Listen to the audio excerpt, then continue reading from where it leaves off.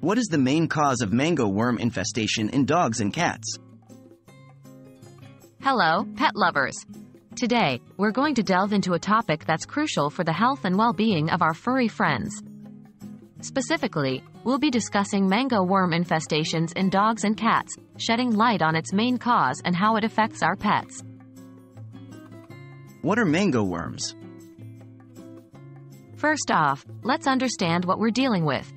Mango worms, also known as Cordylobia anthropophagi, are a type of fly larva endemic to certain parts of Africa. They are parasitic and known to infest mammals, including our beloved dogs and cats. How do mango worms infest pets? Mango worms have a unique life cycle. The adult mango flies lay their eggs in the soil or on damp clothes or beddings. These eggs hatch into larvae, which then burrow into the skin of the host when it comes into contact. The main cause of mango worm infestation in dogs and cats is their exposure to contaminated soil or items where the mango fly has laid its eggs. What happens when pets are infested? When a pet becomes infested, the mango worm larvae grow under the skin, causing lumps or boils.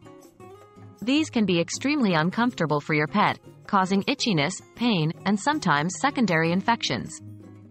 It's important to recognize these signs early and seek veterinary help immediately. How can we prevent mango worm infestation? Prevention is key when it comes to mango worm infestations.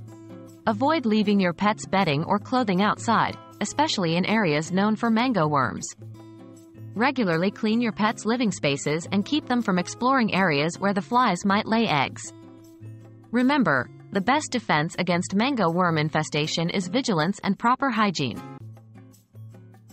There we have it, the main cause of mango worm infestation in our pets and how we can prevent it.